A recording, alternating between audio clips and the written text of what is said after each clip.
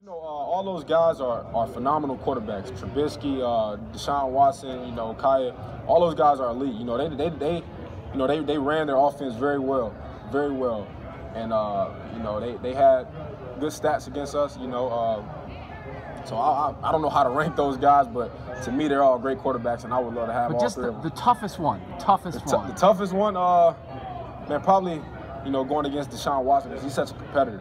Okay. You know, the way he just, I admired the way he took control of the Clemson offense, you know, just to him finding ways to win, you know, week in and week out. You know, that was a close game that we had against him. You know, it came down to overtime, and his will to win is what impressed me, is what I admire.